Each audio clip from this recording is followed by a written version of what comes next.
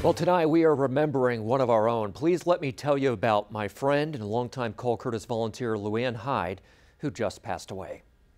I'm in my front yard and I'm locked out of my house. Right after joining us in 2014, Luanne jumped in and went undercover. Oh, thank you. You are a lifesaver. Helping expose locksmiths deceiving customers. Well, it's been a long day. Catching one guy red-handed, lying about having to drill a lock. Oh. How's it going? Good. I'm Curtis Spink from Channel 13. How are you? She was an optimist with quite the sense of humor. She was kind, she was gentle, and always giddy after helping a viewer. Yay! I felt really good. And boy, did we have fun sitting down with her about her closed cases. I called and they, nope, not here. No.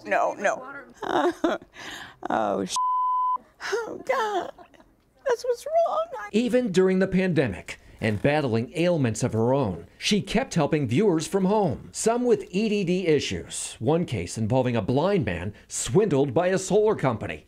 I come here on Thursday because this is the highlight of my week, helping people solve problems that they cannot solve themselves. And I really go home feeling high about it. When Luanne wasn't helping viewers, she was a quilter, loved travel, time in her garden, and genealogy.